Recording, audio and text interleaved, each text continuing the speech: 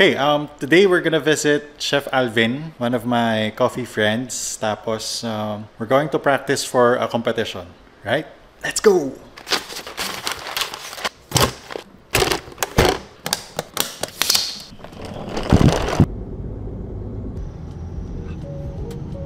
Alvin, no? Bibisita lang.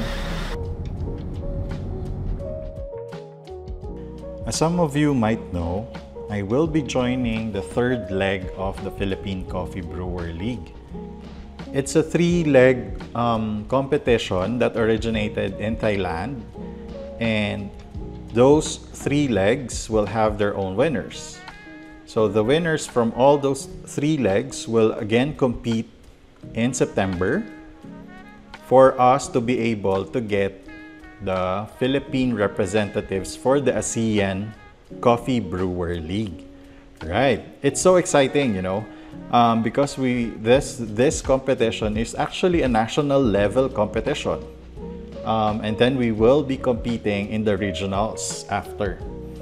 Anyway, in this part, Chef Alvin, we are actually trying to define which brewer or which dripper to use for the competition. So we were actually talking about the Aurea version 4 and which bottom attachment to use.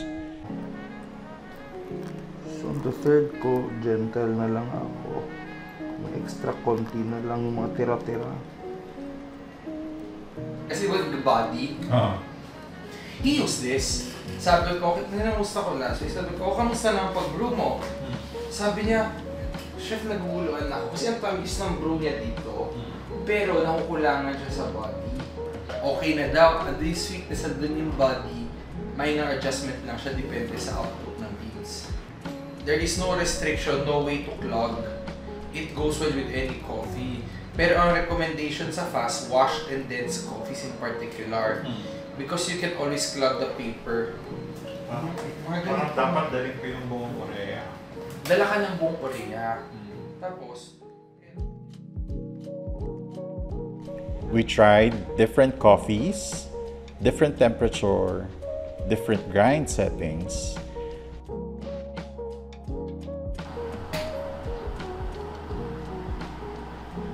ang tamis ng amoy.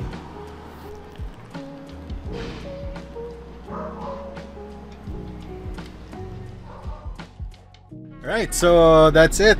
So we spend the day doing different brews, doing different experiments and recipes, and tweaking a specific game plan for the PCBL Leg 3. I'll let you know if our plans come into fruition.